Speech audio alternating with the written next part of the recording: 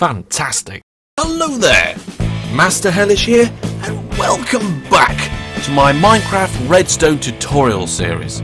This series builds on itself from episode to episode, so if you haven't seen the previous ones, I highly recommend you go and do so, and the link to the playlist is in the description. Today we'll be looking at inputs 2, more inputs, but first of all, the answer to last episode's teaser. Turn on all of these lamps with only one redstone torch, one lever and one button. Well, the answer is fairly simple once you know how. A lever or button can go here, there we are, because what you want to do is be able to light up the block opposite there, as well as strongly power the one it's connected to light up this one here. That's all sorted out. If you place a redstone torch under here, it's going to light up the two blocks, plus the one in the middle we can't see strongly. It's going to power all the ones round it weakly. That one does quite well. And then the button or the lever can go here. Again, strongly powering this one, so all the ones round it gets powered. And then this one opposite also gets powered as well. All the lights turn on. Right, that is the answer from the teaser. Now we come to the first thing of our inputs today, and that is the pressure plate. This is a stone pressure plate in an item frame. This is how you make it, 2 pieces of stone. So let's get 2 pieces of stone, put them side by side in the crafting grid, and we get a stone pressure plate. And here is a stone pressure plate on the floor, and just place it by right clicking, and there it is doing nothing. If we stand on it, however, we get a signal. It is a signal strength of 15 whilst it's been stood on, and there is a short delay after it's been stood on until it goes off. You can see here that it lights up this lamp with the redstone dust. This is the pattern that it gives off. Okay, this is if you don't know anything about strongly or weakly powered items, go in the playlist and go back to the episode with redstone torches and strongly and weakly powered. The pressure plate strongly powers the block it's connected to and all adjacent blocks weakly, and of course that strongly powered block weakly powers its adjacent blocks as well. So this is the powered zone for a pressure plate. And this is a wooden pressure plate. So we've had a stone one, we've got a wooden one, which is surprisingly enough 2 pieces of wood. Now I just need another piece of wood because I didn't have enough in my chest. There we go. Wood. Oh, there we go. Wood in the chest. Brilliant. 2 pieces of wood. There we go, to make a wooden pressure plate. Here's a wooden pressure plate, and that's one placed on the ground. Again, if you stand on it, it gives out a signal, a slightly different sound. More of a clicky clacky sound than a thunky kind of sound. And again, there's the lamp. And what's this chest for? Oh, okay, we'll come back to that. And here we go. Well, it's got a stone pressure plate in there, but the idea is that the pattern of redstone that it gives off is exactly the same as the stone one. So the block it's connected to is strongly powered, and then all around it is weakly powered. Okay, so what is the difference between these 2 pressure plates? Why is there 2? Well, this one is activated when you step on it. It also activates when mobs step on it, but that's it. You cannot activate it in other ways. Similar to the wooden button, this can be this pressure plate, the wooden one, can be activated in other ways. So when you step on it and when mobs step on it, it activates. But if you drop an item upon it, it also activates it. Okay, it doesn't matter what item it is. Any entity that you drop upon it will activate it. There we go. Let's pick those up. Also, similar to our wooden button, other things activate it as well. So if I shoot it with a bow and arrow, that's going to activate it, and that will stay activated until the arrow despawns or until the arrow is picked up. Of course, with that slight delay again. The other option is a fishing rod will also activate a pressure plate. It doesn't look like it is, but it has. You just got to get it to land on the pressure plate, and yeah, there. You see, it was actually in the pressure plate for a moment. There, that's not. Come on, one more time. There we go. It's actually there. We are. It's updated. It's in the pressure plate and it's activated it. Have I caught a fish? No, I haven't. Right, and that is the first part of pressure plates. Okay, Now we move on to the next bit. Just get rid of all this stuff. There we go.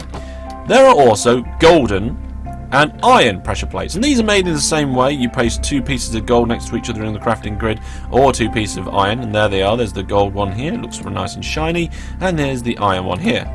Looks kind of silvery shiny. These are quite cool for doing flooring, I like. If you put a nice floor down and then you put... The only problem is they make a noise when you walk on them, which you might want. You might want. You never know. Right, and let's see, what's the difference? Well, the signal strength coming out of these pressure plates equals the number of different stacks upon it. Okay, so we're now starting to look at signal strengths. Okay, so up until now, all the signals have been up to, I think, 15 blocks.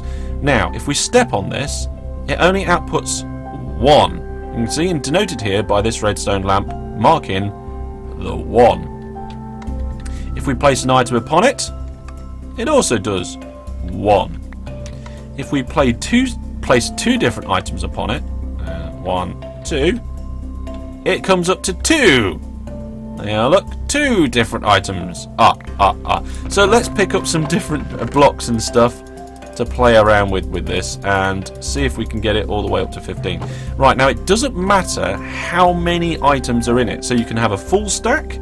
So let's chuck the whole stack of stone on there, and you can see that's only lit it up 1 block.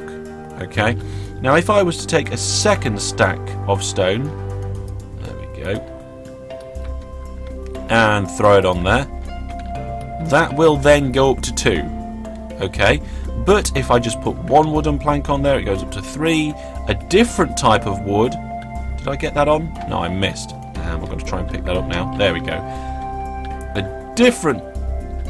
Come on. Different type of wood. There we go. Oh, it floated off the back. Can I get it? Come on, come on, come on, come on. There we are. It's a little bit difficult to throw these perfectly on for you, but there we go. You can see now it's gone up to 4. So it's not the number of items in a stack, it's how many different stacks you've got on there. Okay?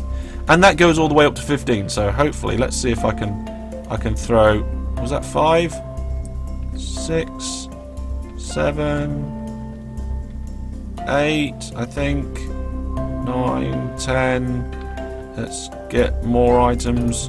Let's get some polished stuff and bits. Right, throw. Right, I think we've got 15 items on there. Yep, there we go. Look, we've come all the way up to 15 meters away from the pressure plate. And you can't do anything more than that. If you threw more on, it wouldn't go any further. Now, that is the golden pressure plate. Of course, if I stood on there, that would also count as an item, but I'd pick up all the different items, so we don't do that. Here is the iron one. This one's a little bit more complicated. Okay. Now, the strength is equal up to the different item stacks, same as this one, but times 10. Okay, so 1 to 10 item stacks is 1. So if we... Actually, I tell you what we'll do is we'll place a bit of... what do you call this stuff? Sandstone. We'll place some sandstone there so I can lob things at it better. So we're going to lob 1, 2, 3, 4, 5, 6, 7, 8. Right, that's 8 items on it. It says 1 to 10. We've still only got 1 signal. 9, 10. Right, that's 10 different stacks of items upon it, and it's still only 1 signal. Then, if we go into 11, you can see it's gone up to a second signal there. And that's different stacks again.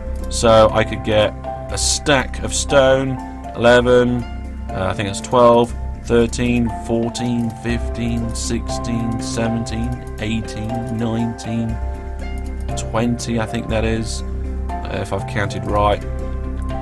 21? Yes, look. And on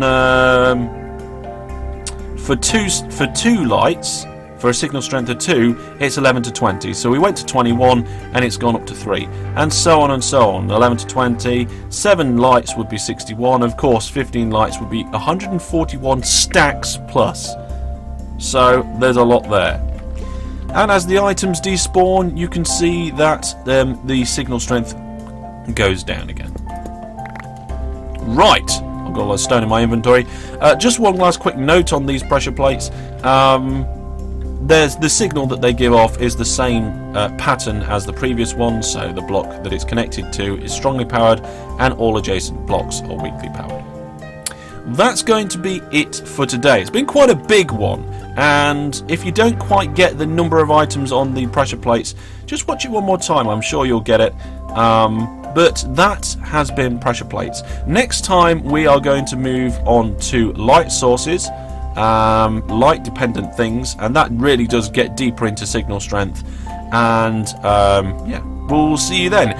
If you've got any thoughts, ideas or questions, please pop them down in the comments below.